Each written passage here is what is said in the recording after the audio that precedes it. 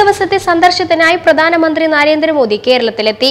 കൊച്ചിയിലും തൃശൂരിലുമായി അദ്ദേഹം 2 പരിപാടികളിൽ പങ്കെടുക്കും. ഈ മാസം 2ാം വട്ടമാണ് മോദി കേരളത്തിലെത്തുന്നത്.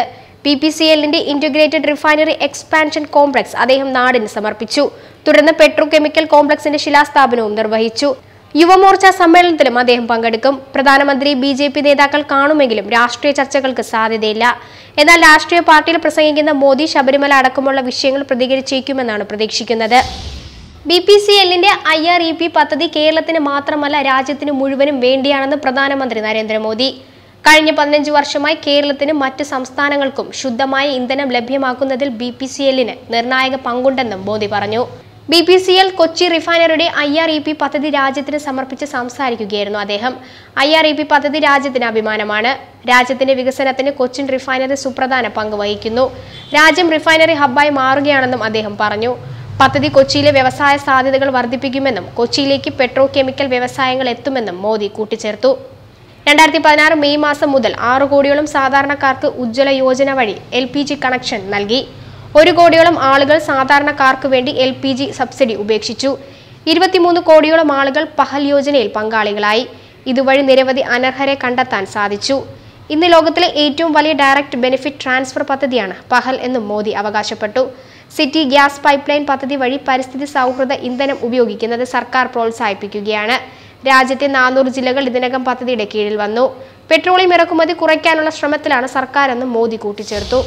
ബുധനാഴ്ച അർദ്ധരാത്രി CPM തിരുവനന്തപുരം ജില്ലാ കമ്മിറ്റി ഓഫീസിൽ റെയ്ഡ് നടത്തിയ SP ചൈത്ര തെരേസ ജോണിനെതിരെ നടപടി ആവശ്യപ്പെട്ട് പാർട്ടി ജില്ലാ നേതൃത്വം.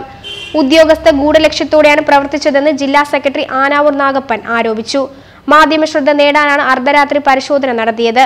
നിയമസഭ ചേരുന്നതിന് തൊട്ടു മുൻപ് നടത്തിയ പരിശോധന മനഃപൂർവ്വമാണെന്നും ആനാവൂർ ആരോപിച്ചു.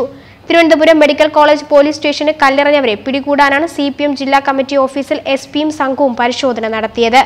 റെയ്ഡിനെത്തിയ SPയെ താൻ ഭീഷണിപ്പെടുത്തിയിട്ടില്ലെന്ന് ആനാവൂർ പറഞ്ഞു. നിയമസഭ ചേരുന്നതിന് തൊട്ടു മുൻപ് റെയ്ഡ് നടത്തിയത് മനഃപൂർവ്വമാണ്. ശബരിമല പ്രക്ഷോഭകാലത്ത് BJP ഓഫീസിൽ പോലും പോലീസ് കയറിയിട്ടില്ലെന്നും ജില്ലാ സെക്രട്ടറി വാർത്താ സമ്മേളനത്തിൽ പറഞ്ഞു. ജനുവരി മാസത്തെ ശമ്പളം സ്വന്തം വരുമാനത്തിൽ നിന്ന് നൽകാനൊരുങ്ങി KSRTC. 1 മാസത്തെ ശമ്പളത്തിന് വേണ്ട 90 കോടി രൂപ KSRTC സർവീസുകളിൽ നിന്ന് ലഭിച്ചു. ശബരിമല സർവീസ് KSRTCക്ക് നേട്ടമുണ്ടാക്കിയെന്നാണ് വിലയിരുത്തൽ. എംപാനൽ ജീവനക്കാരെ പിരിച്ചുവിട്ടതും അതിന് പിന്നാലെ സർവീസുകൾ വെട്ടിച്ചുരുക്കിയതുമാണ് KSRTCയുടെ ഇപ്പോഴത്തെ ലാഭത്തിന് കാരണം. മണ്ഡല മകരവിളക്ക് കാലത്ത് KSRTCക്ക് റെക്കോർഡ് വരുമാനമാണ് ഉണ്ടായത്. ഈ സീസണിൽ വരുമാനമായി ലഭിച്ചത് 45.2 കോടി രൂപയാണ്. പമ്പ നിലയ്ക്കൽ സർവീസിൽ നിന്ന് 31.2 കോടി രൂപയും ദീർഘദൂര സർവീസുകളിൽ നിന്ന് 14 കോടി രൂപയും വരുമാനമായി ലഭിച്ചു. കഴിഞ്ഞ വർഷത്തെ വരുമാനം 15.2 കോടി രൂപയായിരുന്നു.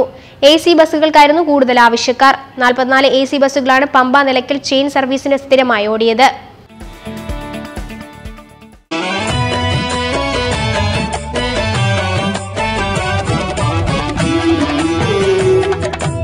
സ്വർണ്ണ ചരിത്രത്തിന്റെ 101 വർഷങ്ങൾ ചുങ്കത്ത് ജ്വല്ലറി. അനുഭവം അതാണ് സത്യം.